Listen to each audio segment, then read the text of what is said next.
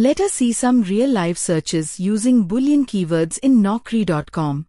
On the right-hand side you can see a sample job description. Let's assume the vacancy is for TCS for Indore location. Experience required is 2 to 4 years and position is for a Python full-stack developer. We will go ahead and choose these options on the search form.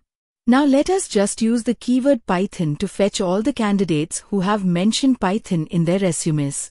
Once we press the search button, you will see that we get 1136 candidates in the search results. However, we are just not looking for people who know Python. The JD also mentions other skills like Django along with Python. So let's mention Django also as a mandatory skill. We now only get 204 candidates in the results screen.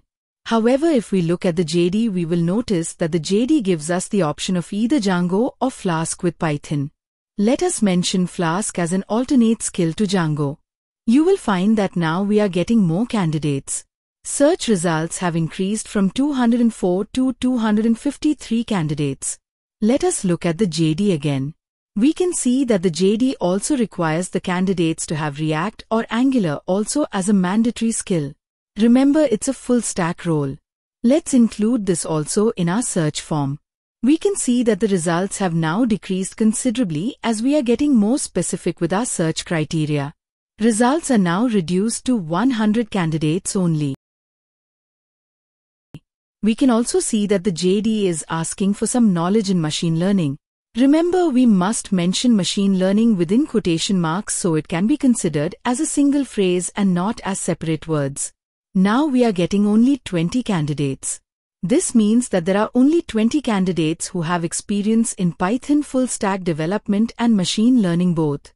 Because some candidates may have written ML instead of machine learning in their resumes, we should mention ML also as an alternate keyword in place of machine learning in the search form.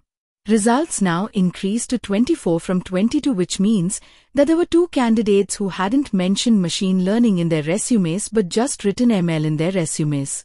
Since this vacancy is for TCS, we might like to exclude all employees who are from TCS, so we can use the not operator here. After excluding TCS employees from the search, we get 22 candidates, indicating that 2 candidates who are TCS employees were excluded from the search results.